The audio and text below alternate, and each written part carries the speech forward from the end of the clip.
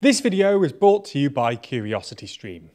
Over the last week or so, Ukrainian forces have staged a truly unprecedented counteroffensive, driving Russian occupying forces almost entirely out of the Kharkiv Oblast while continuing to apply pressure to Russian positions around Kherson and Donbass. So in this video, we're going to be taking a look at the most recent developments, what they mean for the war going forward, and whether this will provoke an escalation from Putin.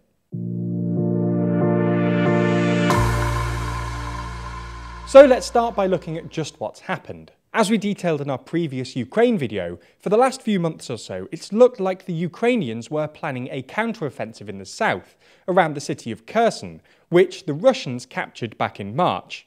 Accordingly, Russia redeployed some of its forces from the north and east to the south, leaving its other fronts more vulnerable than they might otherwise have been.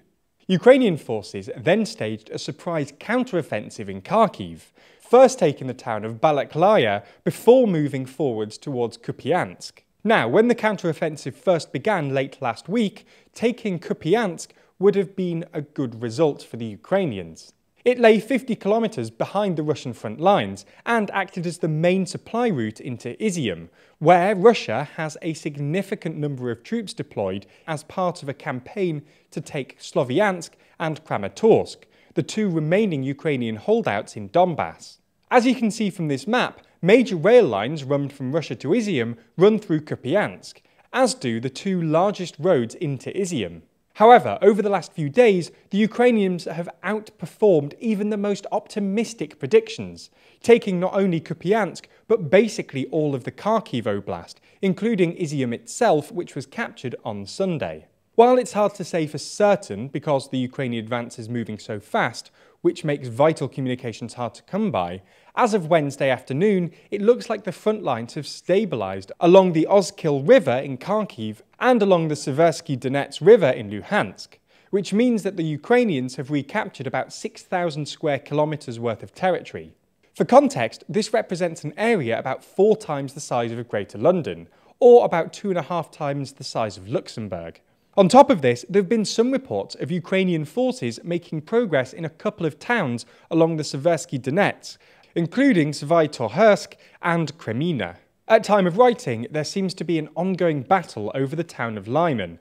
If the Ukrainians can capture Lyman, which seems likely given recent events and the fact it's essentially surrounded, then they'll be well placed to mount an offensive against the Severodonetsk and Lysychansk, two adjacent towns with pre-war populations of around 100,000, which the Russians spent many costly weeks capturing back in late June. This will put real pressure on Russia's eastern campaign in Donbass, where Russian forces are trying to take Kramatorsk and Sloviansk, the two remaining Ukrainian holdouts in the region. Russian forces in Donbass have already basically stalled, which means they'll probably struggle if the Ukrainians open up another front around Lysychansk and Severodonetsk. All in all, the Ukrainian advance around Kharkiv has been so ridiculously successful that it now threatens to undermine Russia's efforts in Donbass, the territory claimed by the Russian-backed Luhansk and Donetsk People's Republic. And to top it all off, the Ukrainian advance in Kherson, which had previously stalled, appears to be gathering momentum. Ukrainian forces are now within 15 kilometers of the city, and there have been reports that Russian forces have recently retreated from Kaiselivka, a key logistical hub for Russian forces in the area. There have even been reports from Ukraine's Southern Command, as of yet unconfirmed, that Russian soldiers in Kherson have reached out to organise a mass surrender. Again, to reiterate, these reports are unconfirmed, but it's nonetheless clearly true that things are going better for Ukraine in Kherson than before. So you get the idea. Things are going pretty terribly for the Russians at the moment. On to the second part of this video. What does this mean for the future trajectory of the war? Well, it doesn't look good for Putin here. The success of the Ukrainians will massively damage Russian morale and increase partisan activity in occupied areas. Pro-Ukrainians living under Russian occupation will be more likely to stage attacks against the occupiers because they'll assume the Russians will be gone soon, while Russian sympathizers in these areas will be less likely to cooperate because they'll be worried about being punished by the Ukrainians when they eventually return, as currently looks likely. This has already happened in certain areas. In Kharkiv, teachers caught teaching Russian propaganda to children, many of whom were shipped into the region from Russia, are now facing up to 15 years in jail. The recent Ukrainian advance will also convince the West that their support really does make a difference, and probably encourage further arms shipments.